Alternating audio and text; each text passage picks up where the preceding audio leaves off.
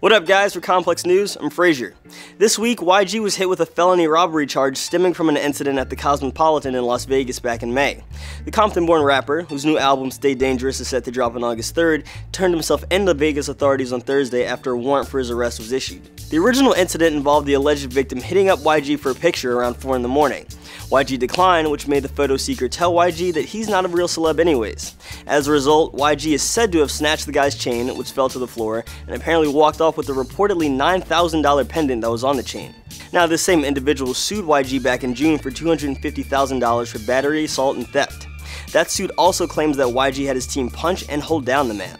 The man also sued the Cosmopolitan, calling their security team inadequate. There's currently no word on how this incident will affect YG's album rollout, which is set to include a fashion show and concert performance at the Microsoft Theater in Los Angeles on August 5th. Keep it locked at Complex News for more stories on YG's situation. For Complex, I'm Frazier, and for more stories like these, keep it locked right here to Complex News on YouTube.